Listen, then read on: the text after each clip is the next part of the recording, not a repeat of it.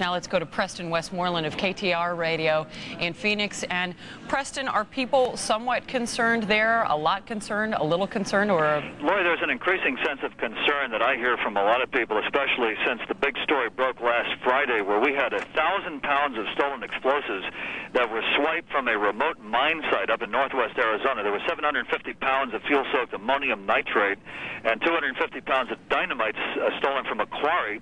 They had these huge locks cut with bolt cutters. The federal government thinks that it was an inside job. The insiders say it was an outside job. But they say there was enough stolen explosive, including detonator cord, that could be used to blow up a high-rise. And here in Arizona, we remember there was an Amtrak derailment by a possibly subversive group a few years ago that remains unsolved. Timothy McVeigh and his friends cased the federal building here as one of the targets, an alternative target of opportunity when they were looking for a building to blow up. And I think when I talk to people, there's more of an increased concern, not from the computer problem, but from a terrorist activity.